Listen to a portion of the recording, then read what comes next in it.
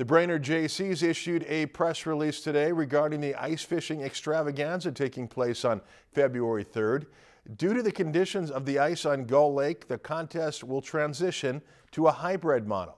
Reporter Sammy Holliday sat down with the chairs of the extravaganza to learn more.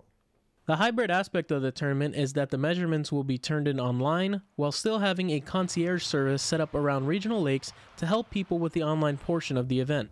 So our hybrid tournament currently, what's going to happen is it's still focused in the Brainerd Lakes area, and we're working real hard. We're going to get that map out to people soon. And so contestants, they actually get to choose their location then within this map system. While the conditions for this year's contest will not be ideal, it is something the Jaycees have had to do in the past.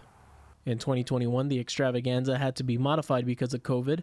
That year, measurements for the contest were conducted online via an app called Fish Donkey. Through the Fish Donkey app, you are able to download it right now, see what it is. So go ahead and download Fish Donkey.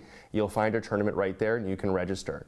It is listed as a free tournament, but to fish it, you do need your actual physical ticket. And one of the requirements is that you have to take a picture of your ticket with your fish picture.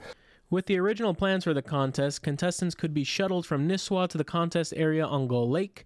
While it is not finalized, contestants may not have that service this year.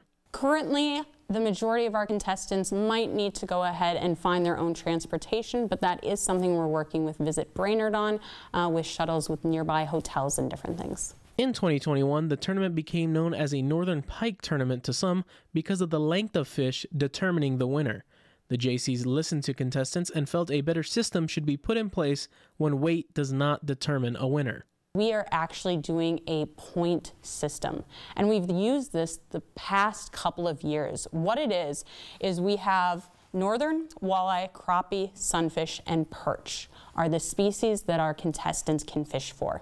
And we have this point system that equalizes the fish. Because a point system is used to determine the leaderboard, the prize places were also changed for the grand prize. We did move some of the prizes around a little bit. So this is our 2024 ice fishing tournament. So 24th place is a pickup truck. So it's not first. We're moving things around, and that helps keep things really fair and also a lot of fun. Reporting from the Brainerd Lakes, Sammy Holliday, Lakeland News. The final layout of the contest area has not yet been finalized. The Jaycees are working with the Minnesota DNR and the Crow Wing County Sheriff's Office to determine the appropriate area. We'll update you as we learn more. Lakeland News is member-supported content. Please consider supporting Lakeland News today.